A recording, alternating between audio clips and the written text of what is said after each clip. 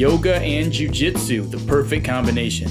Today we go over some simple hip openers to help your guard, and we talk about why you might want to give yoga a try to help your game.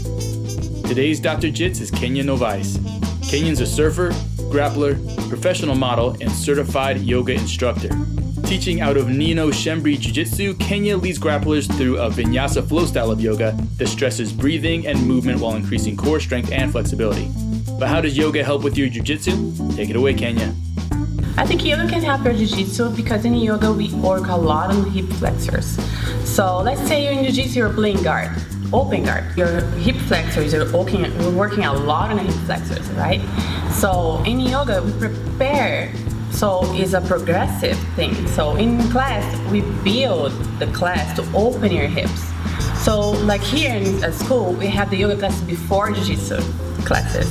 So if you take yoga classes before and I'm working on your opening your hips, after you're gonna do jiu-jitsu, of course the chance for you to get injured in jiu-jitsu is less than if you're not doing yoga.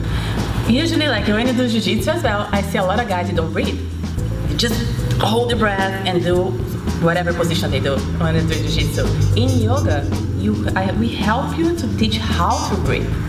So you're gonna use your breath and your mind, and your calm mind to do jiu-jitsu as well. So that's why I think it's a very, very good combination, yoga and jiu-jitsu.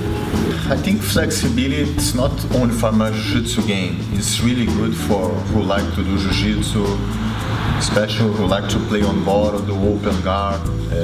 I think it's really good. For preventing injury, it's really good for your lower back. But for escape some situations, like especially in my case, I love to do yoga especially for I train my flexibility, especially for I replace the guard. Because who like to do open guard, no, it's not easy for you to do only open guard for sweep or submission. The most important, don't let your opponent pass your guard. And then what you have to do, you have to replace your guard many times. And then this is the most important. Increase your flexibility especially for replace the guard. Today we'll look at some really simple hip openers that you can use to put together a routine that's helpful to both beginners and more flexible grapplers. Check it out. So in yoga classes, we work in progressive hip openers. So this is a simple one. We sit in Sukhasana. It's an easy seated pose. You feel sit bones grounded on the mat. And inhale, you lift your arms up. Exhale, you place your fingertips on the mat. Inhale, lengthen the spine. And exhale, you fold forward. You inhale here. And exhale. You can go as long as you can, as down as you can. And then inhale. You bring your fingertips back.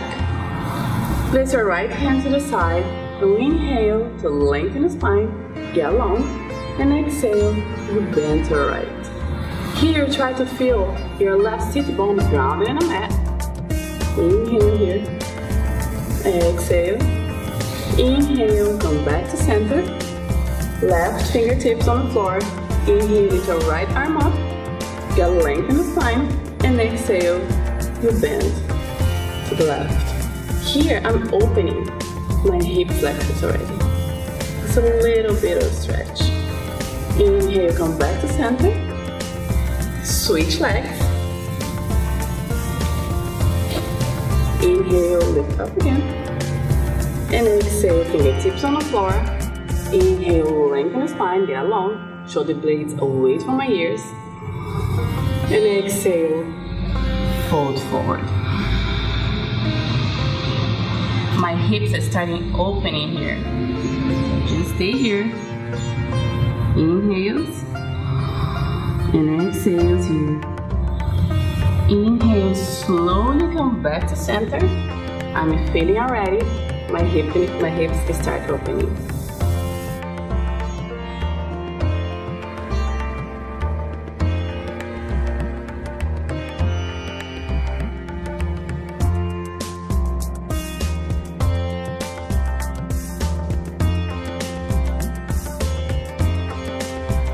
So when you fold forward, you have options.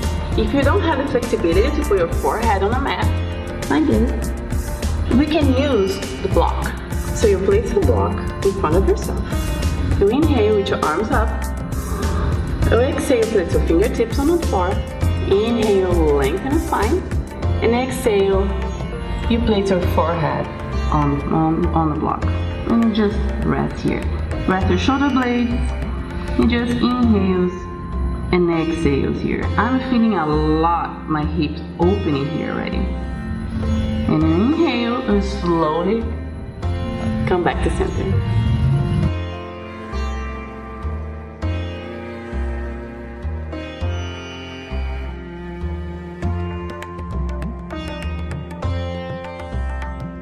So here you have your hands, your fingers are spread to give your base. Your knees are hips distance apart and your knees are under the hips. So from here I'm gonna press the earth away. So don't collapse my shoulder blades. Sometimes you'll be here, you're gonna get long. So you're gonna inhale, you drop your stomach, you arch your back, put your chest forward. On exhale, you round your back, put my tailbones towards my knees, and I lift my thighs. Inhale, cow, exhale, cat. This is just to warm up your spine. You do this a couple times, then you'll find a flat back. Inhale, lift your right leg back, flex your foot. My toes are facing the floor.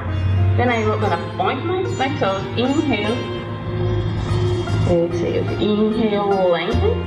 Exhale, gonna bring my knee to my right triceps. I'm opening my hips to this side again. Inhale, lengthen. One more time. Knee to nose. I shift forward. Inhale, lengthen. One more time. Knee to triceps. Inhale, lengthen. Here I'm gonna drop my toes to the floor. I'm gonna roll to the left, my outer edge on my right knee. I'm gonna kick my left leg like a kickstand to give me base. Here, I'm opening my hips to this side. Inhale, lift my arm up. From here, I can stay here for level 1 class. If you wanna go farther, lift my right leg, flex my foot towards my face. Inhale here. Gonna turn my palms and put on my leg. Bend my knee. I'm gonna hold the outer edge of my feet on my foot and look up. Inhale here. Exhale here. Just slowly come back, lower my hands, and come to my fours again. And then you do the other side.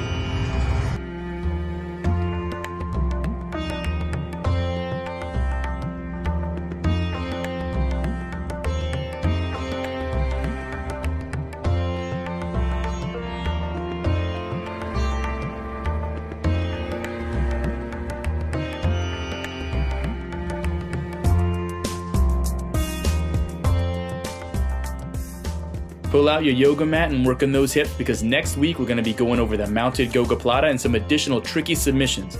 In the meantime, why don't you check out one of these 5 videos or head over to bjjtrainingjournal.com to grab a free online training journal and tracking tool for grappling. Train smart, and I'll see you in the next video.